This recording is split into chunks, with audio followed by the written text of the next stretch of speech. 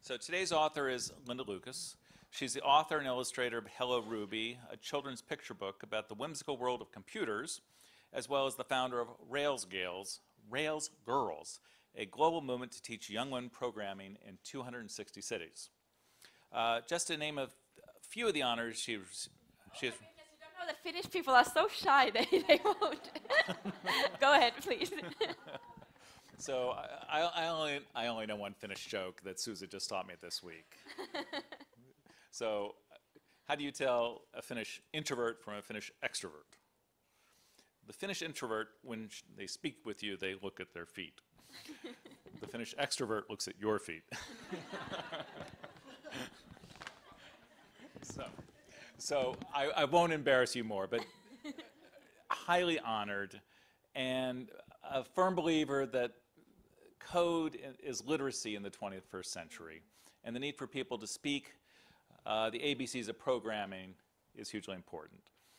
Linda has studied business, design, and engineering at Aalto University and product engineering at Stanford, and she's going to talk to us today about how we can move forward towards a more humane approach to technology.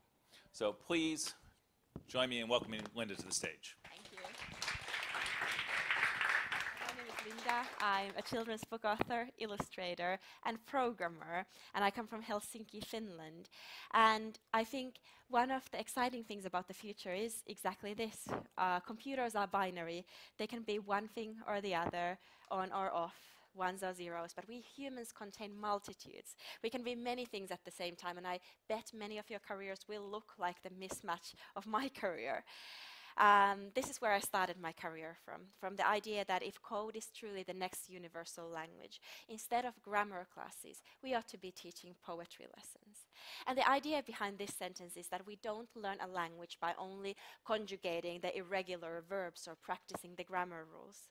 We learn a language by speaking it, by singing it, by dancing it. And in the same way, even though programming is not a natural language, we ought to be diversifying the means and ways we teach this new language for the next generation. And my way of doing it is through stories.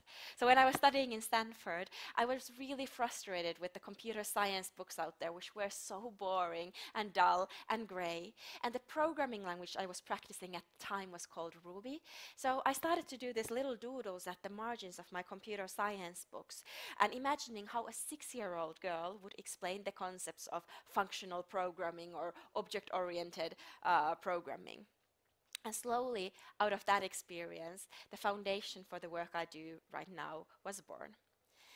Even though we have these amazing opportunities to learn about programming, everything from the puzzle-based activities of code.org, I know Microsoft sponsors a lot, to the open-ended playground of Scratch, there was something that I think was missing from the way we teach these future skills for our children. And that thing was stories. Because stories, in some way, they help us make sense of the world, they help us understand ourselves, and they help us understand each other. And this is what good stories have done throughout the humankind's history. And no one was telling stories about the world of software. So I decided to do that. And today the Hello Ruby book series has been translated into 28 languages, everywhere from the Arabic to the Japanese to Dutch to French. And my job is to speak with teachers, parents, educators, policymakers, even board members about the role technology will have in our future lives. And this is what I think I do today. Instead of teaching kids coding, I actually prepare kids for a world where so many of the problems around us are computer problems. The big, hairy, fuzzy problems of education, health, nutrition, energy, they are computer problems at their core. But the current engineers and their way of thinking won't be solving those problems. So we need a radically more diverse group of people to get excited about computer science as a discipline. And the worst thing that pretty much happened to computer science was the decision to call it computer science. Because often, when we, for instance, hear that someone is a physicist, we think that, oh, a physicist is a person who studies the physical world. And when we hear that someone is a biologist, we think that, oh, that is a person who studies the biological world. So it's a very easy error to think that, oh, a computer scientist is a person who studies the computer. But that's not true. A computer scientist uses the computer to study the world and solve the big problems in the world. And that's why I think we need more computer scientists who understand the computer as a tool of self-expression and as a tool of problem solving. And for today's talk, instead of a traditional book talk, I figured that I would give you the A, B, and C of technology education. And A, obviously, is for the word algorithm. So algorithm is a funny word because I bet many of you just felt a shiver of distrust and you thought about Facebook and you thought about finance sector. But for kids, the word algorithm is an amazing word. They think it's a very adult word. It sounds really good and big in their mouth. And they know that an algorithm is just a step-by-step solution to a problem. Nothing more complex than that. So we practice. And we practice by first doing this activity where one of the children is the computer and one is the programmer. And the programmer's job is to teach the computer to brush its teeth. And you need to think about all the different kinds of things that might go into the act of brushing your teeth, and most of them fail. Because you need to define what a toothbrush is. And then by the time you said, move the toothbrush to your mouth, you remember, oh, the toothpaste. And then you remember that the toothpaste has a cork, and how on earth will you be able to take the cork off with the toothpaste in one hand and the toothbrush in another? And in this way, by taking apart a big problem and making them into smaller problems, the kids learn to think like a computer scientist would learn to think. But they don't only learn about these thinking skills. They learn about a few other very fundamental things about computer science. First of all, computer science is highly collaborative. Rarely is there a case that one cowboy coder works alone throughout the night. That's just not true in today's world. Computer scientists work in pairs. It's called pair programming, when you have two pairs of eyes that spot problems better than one.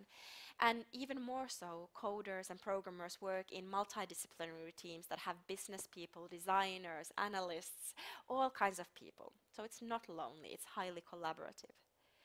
Then the second thing they learn about is the act of making mistakes and fixing them. It's so typical in programming. You never write perfect code at the get-go, that we have a special name for it, and it's called debugging, the act of going and fixing your code. And this is something people often also forget. They think that there's this mythical programmer who just writes perfect code and constructs these castles in his or her head. But most of the coding, at least I do, is really messy, and it requires a lot of persistence, finding and fixing your mistakes. And the final thing they learn about is creativity. Because if I were to ask you to do the same activity again of toothbrushing, odds are we would see 50 or 60 different kinds of algorithms for toothbrushing. Some of them might be more elegant, some of them might be more efficient, but as long as the code works, it's okay, it's there. So that means that computer science, it's not a science, or coding is not a science, it's an art, it's a craft, and there's many creative solutions to every single problem out there. And there's a word for these things, these concepts and these practices that we computer scientists use before we write even a single line of code. So those concepts cover things like understanding decomposition, taking apart a big problem into smaller pieces, pattern recognition skills, systems thinking skills, logical and critical thinking skills. But very importantly, they also include practices, those of collaboration, persistence, creativity, debugging.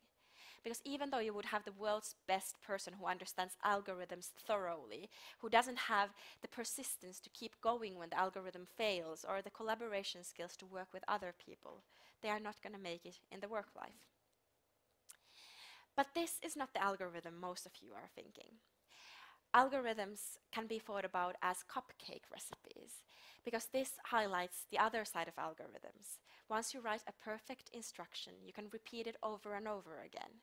So those of you who have made cupcakes, rarely do you make one cupcake. You often make 100 cupcakes. And with the good recipe, you can make 1,000 cupcakes. And you can change the flavor of the cupcakes from bananas to blueberries. And this is the power of an algorithm. A sequence of instructions that can be done over and over again with scale. When you give instructions to someone, that is an algorithm.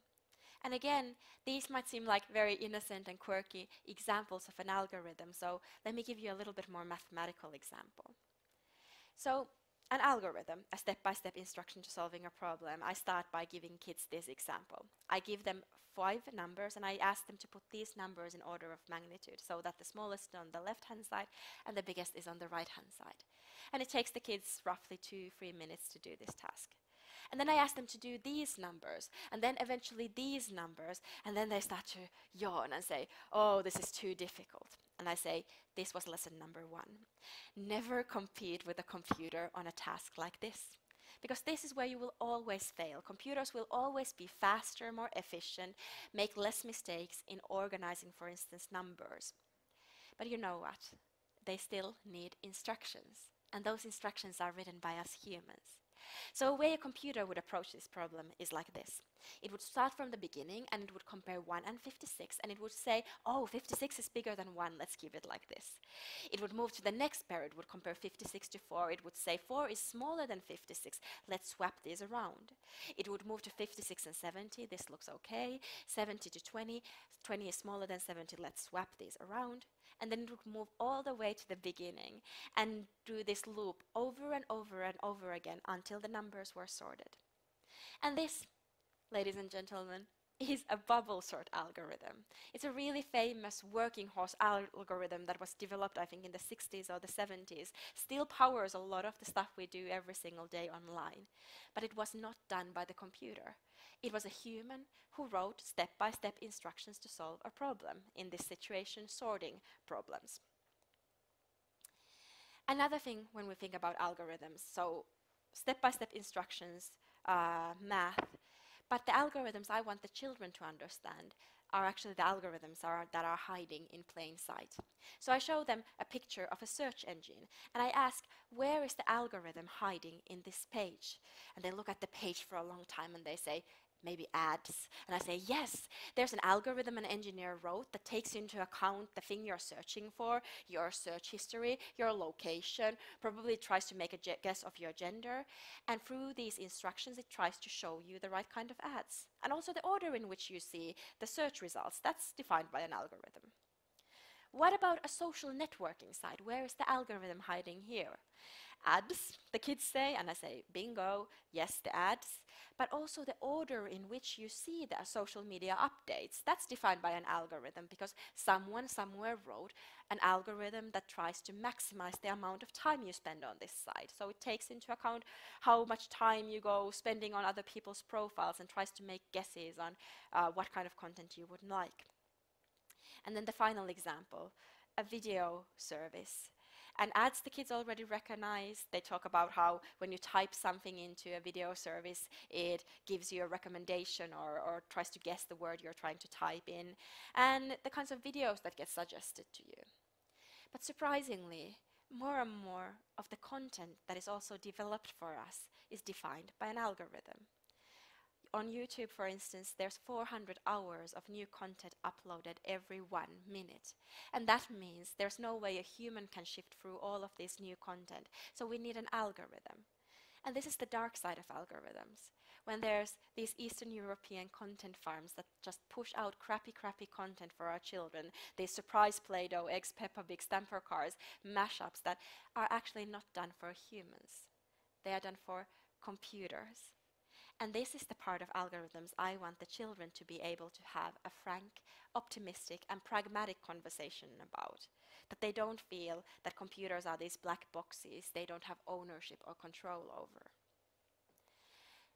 And this brings us, a few extras. This brings us to the way we teach. Because for the educators in the room, there's nothing new in this way of thinking. Already in the 1950s, Jean Piaget said when it came to math education that you can't offer an entirely organized intellectual discipline for someone by giving them these pre-organized vocabularies and concepts. That true learning is grounded in action. And that means we need to start grounding computer science away from the abstract into the action. And there's all kinds of motivations of play we use when we teach children. This is a study done by Lego Foundation, and they say there's achievement motivation, there's social motivation, and there's immersion motivation for play. But for some reason, whenever we talk about computer science and coding, we only talk about the achievement. We talk about gamification, points, numbers, challenging others. And we forget that there's so much more in coding and computer science.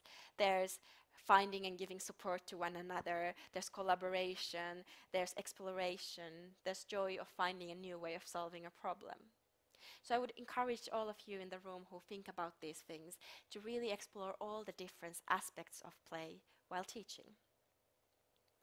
And in this way, I'm hoping that we can, as mentioned, take computer science away from the high intellectual discipline it's been made into something kinetic, into something real, and most importantly, also show the context of what the children are learning. And this brings us to B, which is for Boolean logic. And it starts from the concept of a computer. I see that there's a few people who probably were growing up in the 1970s, and I must confess, I'm really jealous for you. Because you could actually open a transistor radio, you could touch a transistor. For my generation, you can jam 300 million transistors at the pinpoint of a pen. But computers, they've become these sealed silver containers that hide all of the complexity from us. And thus they've become very foreign. And sometimes I wish I could shrink myself to the size of a silicone chip and go inside of a computer and learn how it works from the inside out. Unfortunately, that's not possible unless you're a children's book author. So that's exactly what I did with Ruby. In the second Ruby book, she goes into Dad's office and she types the password in, but the computer doesn't work. And all of a sudden, the white mouse, it wakes up to Ruby and says, "Ruby, Ruby, I've lost touch with the cursor. Can you help me find the cursor?" And Ruby says, "Oh, of course, I'm the best computer debugger I know of." And together, they fall deep, deep, deep inside of the computer to the layer of electricity, where there's billions of tiny switches that only know how to go on and off, on and off. They either pass electricity or they don't pass electricity. They are ones and zeros, and we call them bits. And technically, you could find the cursor here, but it takes forever to talk to the bits because you need 8 of them for a single letter. And Ruby says, "Let's climb higher."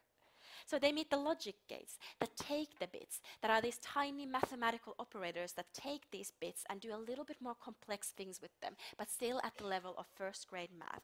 And Ruby says, "This seems complicated, let's climb higher." So they meet the hardware layer of the computer, where there's the CPU, the central processing unit, that is really bossy and gives instructions to everyone else, but is really forgetful, so it needs help from the RAM and the ROM and the hard drive. And they meet the operating system of the computer. There's the Microsoft cat over there somewhere, or the Windows cat. And they finally do find the cursor. I won't spoil you how they find the cursor. You will need to read the book for that. But most importantly, they get this sense of how computers move from electricity to logic, how logic turns into hardware, how hardware turns into software, and how software turns into the apps, games, and programs we use every single day. And as a result, I hope that this generation of children will realize that while computers are magical, they are not made of magic. While computers are magical, they are not made of magic. They are made of logic, and thus they can be built and understood by us humans.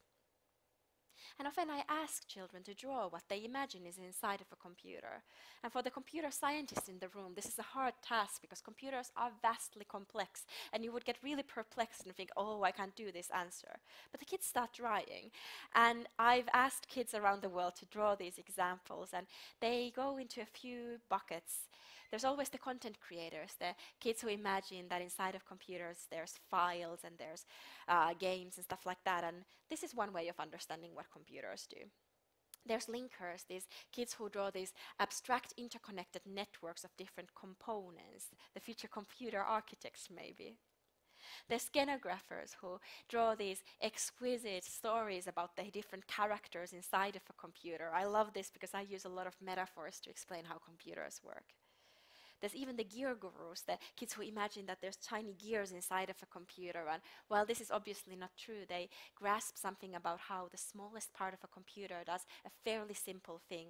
But when you put a lot of them together, they can do pretty powerful stuff. And then there's the drafters who draw the transistors, the electricity. And all of these kids grasp the idea that computers can take 1,000 forms and have 1,000 faces. And unboxing the computer, opening it up, is important because this generation of children will be the last one to remember a computer defined by the screen, by the keyboard or the mouse. The next generation already now has discussions with voice assistants, and their computers will be hidden in their toothbrushes and in their teddy bears. So we better start thinking about how do we explain the concept of a computer when we can't rely on the idea of screen time.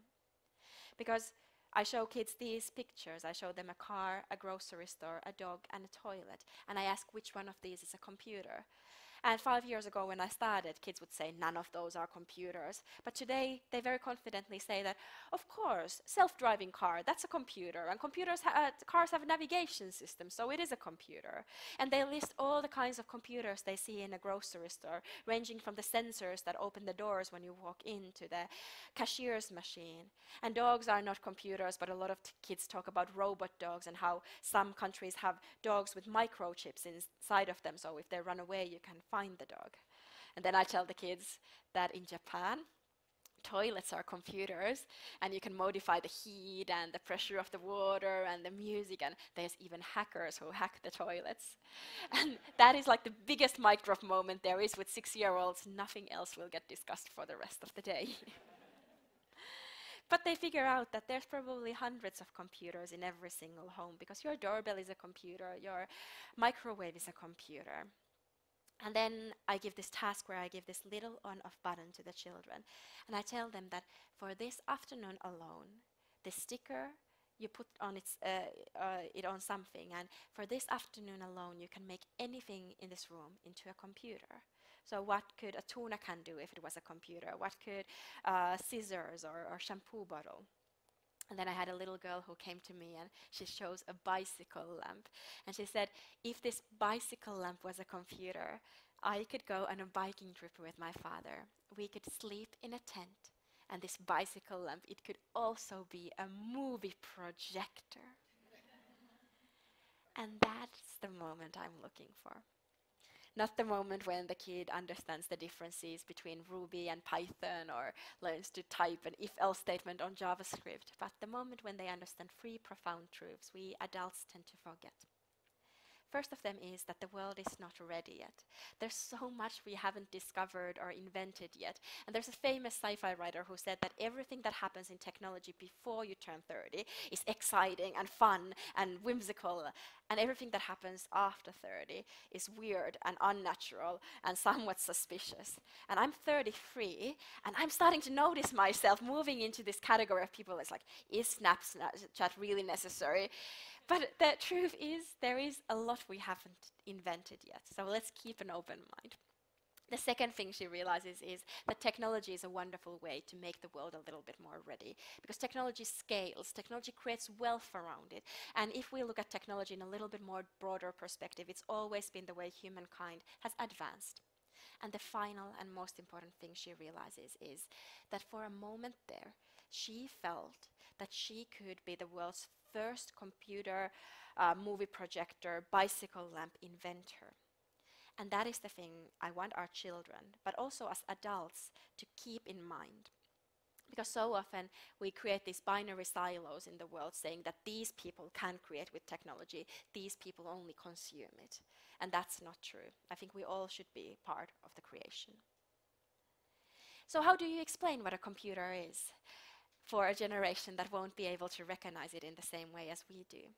In order to explain, I think it's curious that we need to go all the way back to the year 1945, so 70 years back in time, and meet a scientist called John von Neumann, who coins the idea of von Neumann architecture, which a little bit simplified states that computers are devices where you input data, you process that data somehow, and out comes the modified data. And computers at the time were bigger than this room. Today they fit into our pockets, but the basic operating principle of a computer is still the same. So when you go on Facebook and like a post, in goes the information to the sensor that someone has liked this post, out comes the updated like count. But when you go in a car and you forget to buckle your seatbelt, in goes the information that someone is sitting here, and out comes the beep beep beep noise we hate so much. And there's a lot of sensors in the world, and there's a lot of data in the world. And understanding computer science through the input process output is one of the most important frameworks of thinking I think we can give to our children. And this brings me to the idea of the notional machine. Because in some ways, I don't think it's important for our children to learn code. It's as unnecessary to learn to memorize different code languages as it was to memorize, say, English. But what I think we should be giving to our children is the concept of a notional machine. We should give them a robust mental model of what a computer is good at doing and what a human is good at doing. And this brings me to the final theme of today, which stands for C and is creativity and computers. And it's the topic of artificial intelligence and machine learning I know many of you here in the room are thinking about. So here's the challenge. Whenever I read a newspaper, there's a few articles about AI and machine learning, and they are all written in a very pessimistic and very scared way. It's almost like there's this medieval map, and everything unknown, everything we don't understand, is just marked with, here be the dragons, don't go here.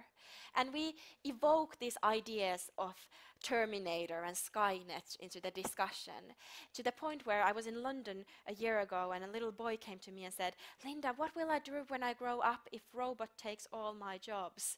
And I say, don't you worry about that, love, we'll figure it out. But then I realized that it's so important that our children will get a pragmatic and optimistic idea about machine learning and AI.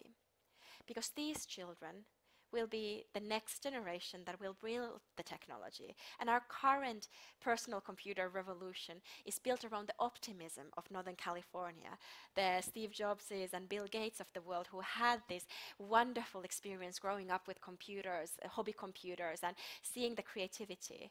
And imagine what kind of a bleak future these kids who are now afraid of computers will build in the next 40 to 50 years unless we give them tools to do more. And the first thing I tell to the little boy is that don't worry. There's many kinds of human intelligences. Some of you are really good at singing. Some of you can do cartwheels really well. And it would be really weird to think that one computer intelligence could replace all the kinds of human intelligences we humans have. So focus on understanding what your strengths are and what your intelligence can do well. And then let's figure out how the computer can complement that intelligence. And then when it comes to AI, we talk about something called the strong and weak AI.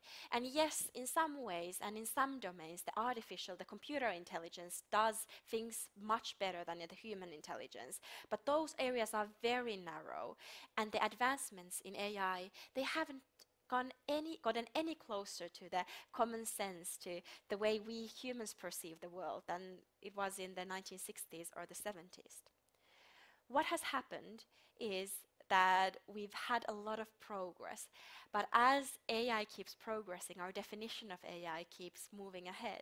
So we have these discussions around where AI is hiding in everyday items, and we talk about how when in the 1980s we could have shown like a modern phone and said that I can ask a question from this phone and receive an answer from anywhere in the world within milliseconds, that would have been considered AI. Now we just say that it's a search engine. And another thing we talk about is that AI is not only robust, that actually the far more interesting stuff that is happening in AI is when we have a lot of data, and that data is being packaged into different kinds of products. So the most kind of substantial and world-shattering AI is actually built into the services, into the civil society, into the way, the infrastructure we use around us. So no worry, don't spend time fearing too much the killer robots. And when we talk about artificial intelligence, it's actually a fairly fuzzy word, because psychologists, cognitive scientists, mathematicians, we all use it interdisciplinarily, and there's no one clear definition of artificial intelligence. But machine learning, which is one aspect of AI, that's a technology. That has a very clear boundary, and that's why we should be teaching it to the kids. And then within machine learning, we have things like neural networks or deep learning or GANs or these different kinds of technologies. And even though it seems like we are giving computers all these abilities, like ability to see, communicate, move, reason, maybe one day even to be creative, it isn't because computers are any closer to our very humanity. It's because they have a lot of data. So if programming is giving step-by-step instructions to a computer to solve a problem, like the example we had earlier where you learn to brush your teeth, machine learning is solving a problem based on examples. Instead of giving step-by-step instructions to brushing your teeth, you would collect multiple different examples of brushing your teeth. And this advancement has happened because nowadays we have so much more computing power. We have specialized chips that are really good at doing the kind of parallel processing AI and neural networks need. One of them is the GPU. And then we have a lot of data. So every time we click something online, every time we walk in a city, data is being created. And it's because of the data and computing power that all these algorithms that were done in the 1970s and 80s almost out of nowhere seem to have these magical abilities. But it's still learning through examples. So when we want to teach the computer to learn to play Go, we feed it hundreds of thousands of examples of Go games. When we want to teach a computer to drive a car, we give it examples of video of streets. When we want the computer to recommend videos for us, we need to feed it data about likes of the past. And when we want the computer to recognize speech, we need to give it data of speaking. And data is everywhere around us, and it's one of the most complex things to try to explain to children, to get them excited about it. But once they grasp truly the idea of data, it starts to become much easier to help them understand what machine learning is and how, while AI is magical, it's not made of magic, it's made of data. So in the past, we would give computers exact rules, and now we feed it a lot of examples. So I'll give you a really quick walkthrough of how the machine learning systems work nowadays. In the past, if we wanted to recognize if this thing here is a cat, we would give it exact instructions saying that a cat is an animal with 2 ears and a tail, and it comes in these 5 colors. And these instructions would be extremely brittle. They would break down easily. They would forget the complexities of the real world, and computers were not very good at recognizing things like cats. Nowadays, instead of giving these instructions, we feed the computer lots and lots of examples of cats. And then the computer builds a model out of those cats. It looks at all of these different examples of cats and finds patterns we humans can't comprehend, because we humans can't hold that much data in our head at the same time. And then it gives an answer. And very importantly, actually doesn't give an answer. It gives a probability of whether this thing here is a cat.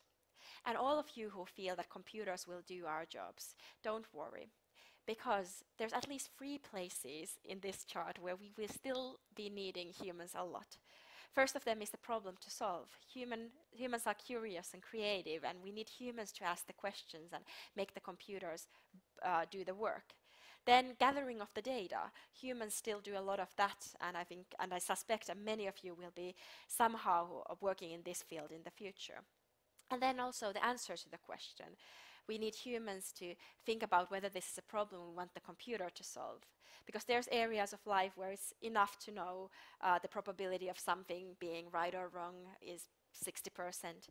But then there's things in our healthcare, in our judicial system, in our educational system, where we want human interference, where we want a human to check whether this thing should be decided by an AI or not. And the gathering of data is really interesting, and I know there's a lot of discussion here in Brussels around this. And I approach this with the children from a very practical standpoint. I say, here's an AI we're trying to teach what a cat, the concept of a cat. What kind of bias, a misconception the AI might get from only looking at this training data set? You can use really big words with 6-year-olds. They understand them fairly well if you explain them slow enough.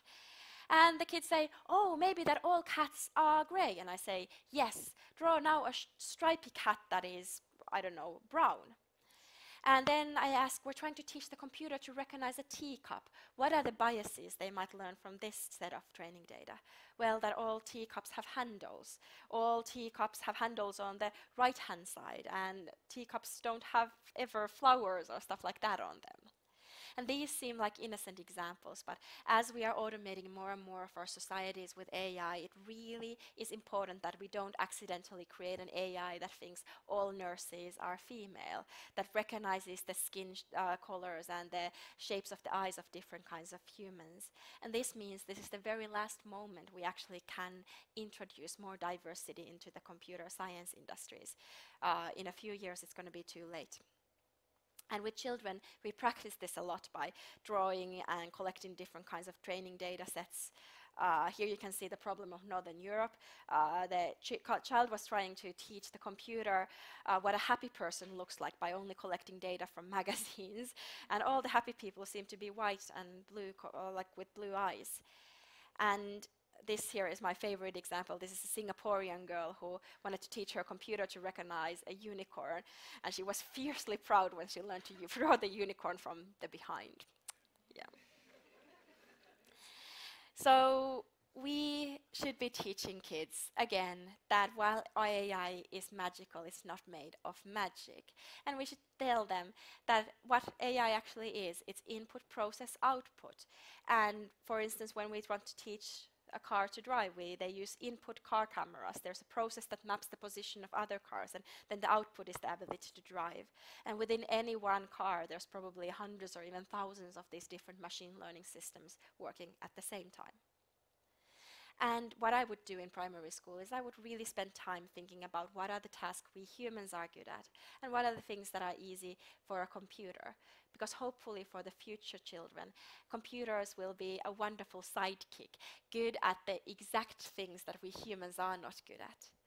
So for one of us, it's easy to know all the possible moves in chess, but the other one is really good at comforting others. One can calculate gigantic numbers together, but for the other one, it's really easy to make pancakes and take into account all the chaos that might happen when pancakes are being made. The other one can travel time and space and know stuff that happens in New York, but the other one is really good at contextual knowledge, and these are the kinds of differences I would try to help the children see already at a young age.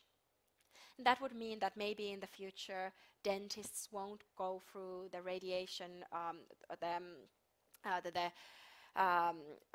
teeth examples to find the cavities in them, but they would have a sidekick AI that helps them do that. And then the dentist can be spending more time in supporting the persons who are afraid or don't feel confident going into the dentist's office. And one metaphor I've used a lot to explain what this change looks like is the 100 languages.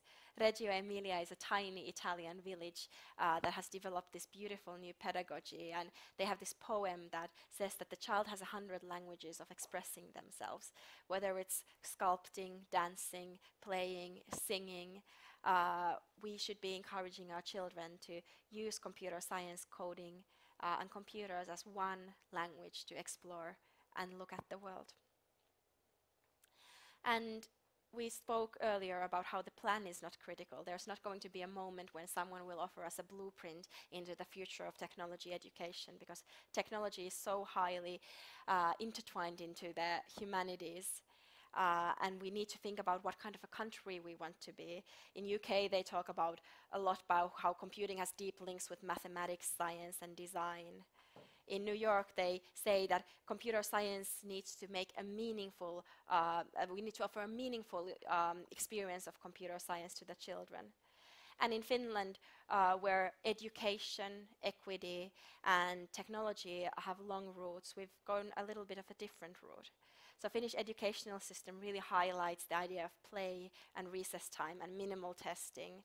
And in addition, we have this really amazing culture of technology. From a country of 5 million people, it's an unproportionate amount of the open source technology that comes to the world. Nokia, Linux, Git, IRC, SSH, MySQL. And when we decided to introduce computer science into the primary school curriculum, this is the entire curriculum we proposed. We said that during first and second grade, programming is taught through play. That's the most important thing teachers can introduce. Programming is taught through play. And then third and sixth grade students get to know a visual programming language and learn to give commands to a computer without being afraid of making mistakes. And these are discussions that can feel very sort of, do we still need to be talking this over and over again? But this is the reason. The reason for this is that technology is not a separate subject. It's intertwined in everything. And I'm going to finish with a final story, and this one comes from Cambridge University, where they had been doing studies with children, showing them different sets of photos. And in one set of the photos, they had natural world items like woods, plants, and animals. And in the other set of pictures, they had pictures of Pokemon species. And by far, the children were much better at recognizing the Pokemon. The researchers said they had more vocabulary to recognize the Bulbasaur than the badger, the Pikachu than the birch tree. And they were worried because what happens in a world where we don't have vocabulary to express what is around us?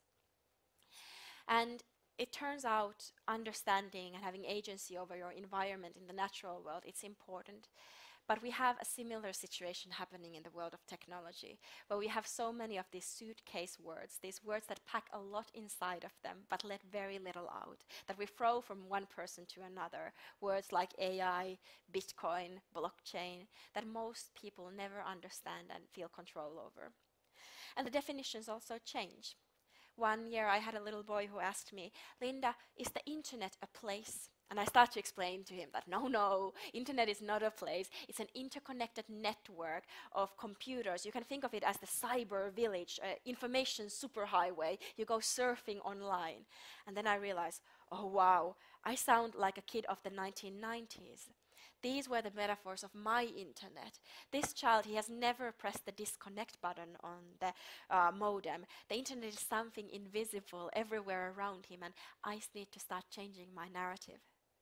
So is internet the servers, the fiber optic cables that go from the bottom of the sea all the way to the space? Or is internet the protocols that define, the pieces of software that define how data travels around the world 8 times in a second?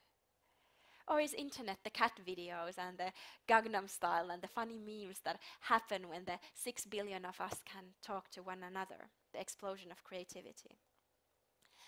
And this is the challenge of technology. It's not hardware, it's not software, and it's not only the societal impact technology is having on the world. It's doing these 3 at the exact same time. And I'm going to leave you with a new kind of definition of technology. Because you know, being a computer used to be a profession. So in some ways, the very first computers in the world were humans. In the Victorian era England, being a computer was a profession for someone who made long calculations at a time when there were no calculators, so powers of 2 or square roots. And in some ways, I believe the very last computers, again, will be humans. And technology is an interesting thing. The word technology comes from Greek, and it's the techniques, the tools needed to do the job. But it's not only the tools, it's also the techniques, skills, and competencies, very human things that we humans introduce to the problem-solving equation. And today's technology is the computer, but yesterday's technology was the bicycle or the combustion engine. And we don't know what the future of technology looks like, but we know we humans will be involved. So I asked a 9-year-old girl from Helsinki, or a bunch of girls actually, to define to me what is technology, what is it used for, and who uses it. And this is the definition of one 9-year-old, and she says, technology is electricity that loves. I'm just going to repeat it because it's the most poetic explanation of technology you will ever hear. She says, technology is electricity that loves. It is used to play. I use it to have a conversation with my mom. We use a WhatsApp application. And then finally, and most importantly, people uses technology. Thank you very much.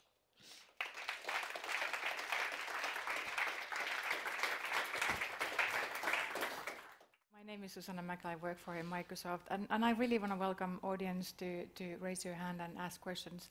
I'll start with a question of the first book that you did. Can you tell us a little bit about the story, how you went through that? Oh yeah, so there's now 4 books in the series, one about coding and computational thinking, one about hardware, one about the internet, and one about AI and machine learning. And the first book was started because, as mentioned, I was doing these little doodles in the corners of my computer science books, and I started to post them online. I have it like a Tumblr or something like that, a blog, and then people kept telling me, oh, this is really cool, you should make this into a book. And I'm of that generation who was like, yeah, sure, I make it into a book. And I had all these tools available that didn't exist for previous generations because I had the internet. So I put this project on Kickstarter, the crowdfunding platform, 5 years ago, and it absolutely exploded on there. So I ended up gathering almost $380,000 worth of pre-orders for this first book that didn't exist at the time. And it's a funny story because $400,000 would represent almost 20% of the annual book exports of the entire country of Finland. So all of a sudden, I was a first-time author who represented 20% of the country's book exports. I had no idea what I was doing. I barely, because I thought that I was doing a book for my programmer friends, the moms and dads who I had met throughout these other projects I had been working on.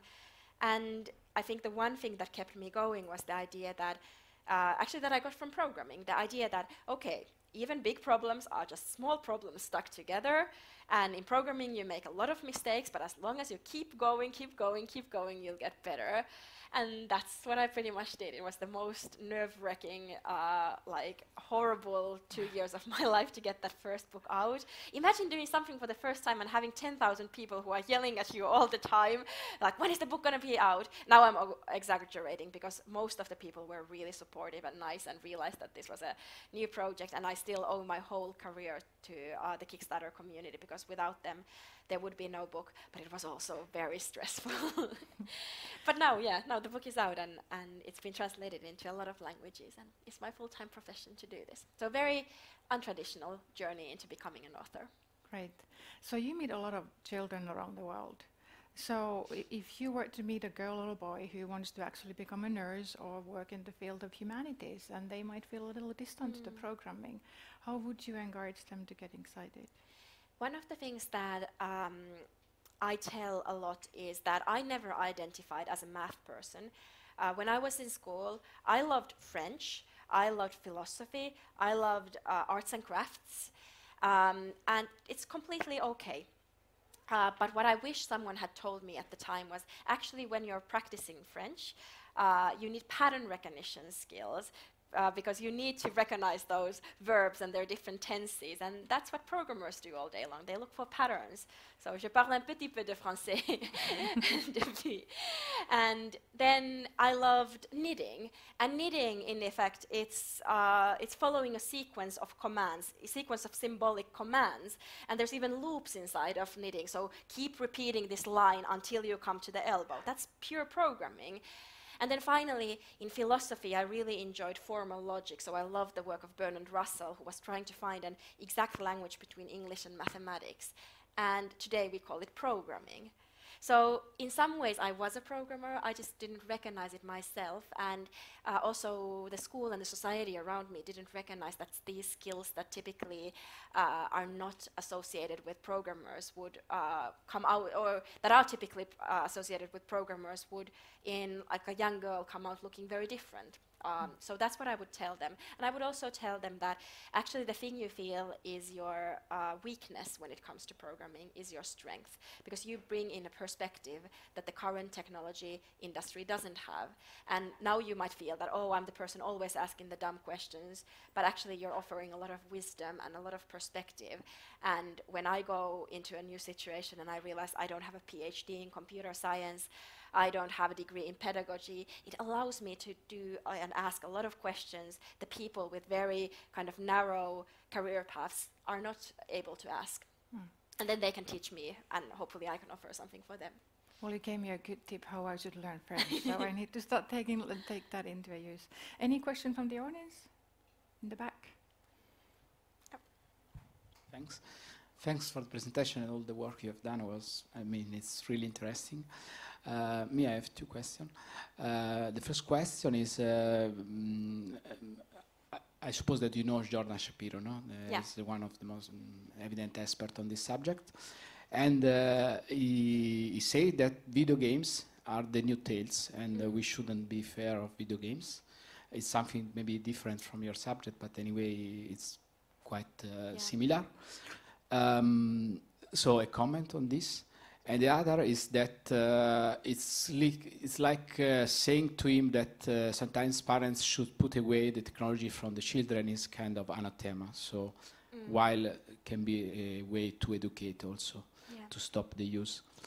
And then, okay, a second reflection was about the use of the image to teach the coding. Me, when I learned coding, I was 11. Was in the 80s. I'm from the 70s, but it was in the 80s. And in fact, I think that it helped me a lot. The first book that I got in this training that I got was really made by images, like something like that. And I think it's very important to use this kind of things to teach to the children. A distinction which is quite important is between coding and use the technology, because I think coding is a way to express the creativity that you have. Is this way of debugging, for example, is something that is really very interesting, and it's something that you cannot learn when you use passively a technology. Thanks. Absolutely. Jordan Shapiro is a wonderful guy, and he has a new book out that everyone should read.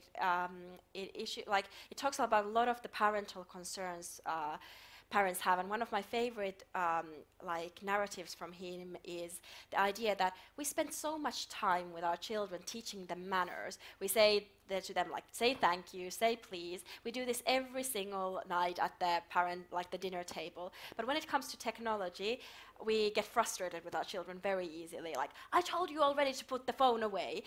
And Jordan gives very actionable advice on how to model the kind of behavior you want your children to do when they are using technology. And one of his main points that I completely agree with is the idea that not everyone has these childhood memories of what it feels like to do wonderful things with technology. So a lot of us have done Little League or taught football, or we've done pastries with our children. So we know how to model those kind of behaviors for our children in a constructive way. But we don't have that experience when it comes to computers. And that means that we parents need to, or I'm not a parent, but we adults need to start exploring computers and the world that our children live in today already now. And it might mean that when your child is obsessed with Minecraft, you go actually and sit next to them and ask, so what is so interesting about this? Can you explain why this is so fun, and what are the connections you're making here? Because often what we consider passive consuming of information can also be a wonderfully educational, highly complex social skills that the kids are learning. And Jordan does a far better job than I do in elaborating on this topic. So it's a really, really interesting book. And then the second question was around sort of consumption versus creation, the idea of coding as a sort of modeling these intellectual skills that you need in other areas of life. I completely agree, and in some ways I feel like we're doing this third era of ICT or technology skills, where the first era was the hobbyist computer scientists, when actually coding was taught in classrooms, but no one really knew what the impact of it would be. So I have my mom who said that, oh yeah, I learned BASIC in school, but I thought it was really stupid and I would never need those skills. And then came the personal computer revolution, which was a wonderful thing and did amazing things for the world. But that meant that in the late 80s and 90s, we spent a lot of time just learning to use the computer, whether it was the spreadsheet program or the Word or PowerPoint or so forth. And that was important. But now we're entering this third era of computer science education, where we need to start thinking, what are the other things we can do with computers, and how computers can be kind of the intellectual bicycle for the mind, and how we as humans can really use computers as for the things that they are really good at, and then hopefully also spend more time doing the stuff that we humans are good at. I don't know if I have a more concise way of answering your question, except that I think absolutely we should be encouraging our children and ourselves to do more less passive things on computers. Any additional questions? Okay. In fact, in the modern life, like in the last years, let's say there is more use of mobile. And I'm wondering how with the mobile it can be possible to make coding. Like at my age, for example, but not because it was a better age, but it was the case, they were home computing. And then with the home computing, you could do video games and also coding. That was your choice. Me, I prefer to do coding. I preferred at that time to do coding than video games. But there were a lot of friends that were only video gaming. Now I'm wondering myself, given that most of the kids they have the smartphone and the tablet, how they can do coding with the smartphone and tablet. I mean, okay, Yeah, I'm a bit out, but so again, I would look at suppose it's more difficult. I would look at the history a little bit more. So the very kind of first instance of coding was the time when the basic women, like they started like moving the physical, where the vacuum tubes or something like that. So programming was a highly physical activity after the Second World War. Then came the mainframe computers, and programming looked like the what are they called? The sheets of paper, punch cards, yes, exactly. And then came the personal computer. And I think at every hinge of this change, there's been people who are like, never, I will stay with like the punch cards for the rest of my life, and I won't accept the next paradigm. And then it always happens. And I agree with you. I have like, I live with my computer. I would never be able to like just use my phone. But then I see my parents or my grandparents who love their tablets, and they can do so many exciting and creative things with it. So I think it's just being able to recognize these hinges and like recognize that the paradigm is changing. And with software engineering, I don't see it's changing as quickly as some people say that, oh, like in a few years' time, we'll all be just coding with our tablets, or the computers will be coding themselves. I think programming has more to do with natural language, and we can see the progression of, like, it's not the same as when you have hardware that gets the Moore's law or something like that. It's not exponential. We see the history of programming languages, and they do change more, like not as quickly as the hardware side of things. So I think it's going to take a while, but will programming look different in 20 years' time? Absolutely it will. And then we're just going to have to figure out how to live in that world. Okay, I want to, okay, go ahead. Hello. I've just got a quick question about media, online media literacy and social media literacy. Yeah. We hear a lot about that at the moment. It's a big topic, especially for youngsters at primary school. How would you, as an adult and a parent, advise us on how to educate our children, but at the same time not putting them off? Oh yeah, it's absolutely a really important topic. And in the internet book, I actually, I was thinking that should I just stick to the more sort of technical side of things, like teaching the software and the hardware of the internet, but then I realized that the societal impact that these experiences our children are having when they grow up online are so important that we need to start teaching them. So I talk about privacy, I talk about fake news here, I talk about phishing attempts, and one interesting activity is like it's a text message discussion between two girls, and the kids need to decide which one of these text messages is a fact or an opinion. And it's a hard thing for today's children to do, and even sometimes adults. So in that sense, yes, there's a lot of these kind of soft skills that we tend to call it, even though it sounds a little bit derogative, that go into technology education. But I think some of them are actually quite outdated, because in schools, you have these e-skills and social media skills classes, and they prepare kids for a world that doesn't exist anymore. Like advertisement literacy used to look very different when we didn't have targeted ads on Facebook that take into account your whole browsing history. And I do think that there needs to be more discussions between the industry at the bleeding edge of thinking about how to make people buy stuff, and then the pedagogists and educators that sometimes are still operating in a world of paper and like, I remember doing these activities with children where it was like mark all of the things on the page that are advertisements, and then realizing that, hey, wait a minute, like these kids use games that have like currency that is not real. It's one form of advertisement. That is much more complex world that the school doesn't always necessarily recognize.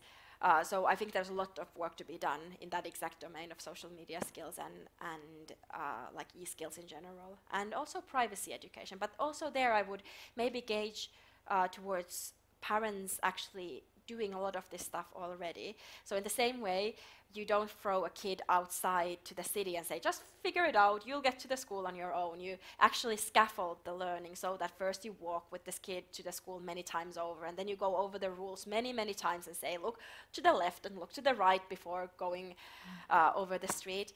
I think in the same way we need to start figuring out what are kind of the parental guidance scaffolds that we need to build in place for our kids to enjoy online experiences, and then also be dedicated to going through them over and over again, not just saying that, hey, here you have a mobile phone, go figure it out, but actually be a part of the lives of the children.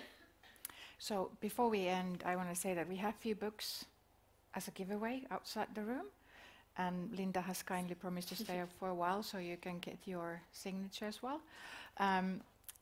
It's been a pleasure to have you here. We really enjoyed it. I think you just took the whole audience to the journey of a whimsical world. Thank you so much for coming over to Brussels. And yeah.